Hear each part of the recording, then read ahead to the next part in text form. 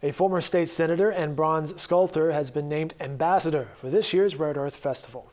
Enoch Kelly Haney has held a number of titles, from politician to principal chief of the Seminole Nation of Oklahoma to adjunct professor at Oklahoma City University. But his most recognized work sits on top of the state capitol dome. Haney will display his latest collection of art at the 28th Red Earth Festival. That begins Thursday, June 4th at 6 p.m. at Remington Park Racetrack Casino. We have a lot of young artists coming up that I'm really excited about.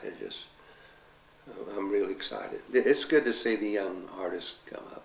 On that one weekend, we added over $3 million to the economy of Oklahoma City.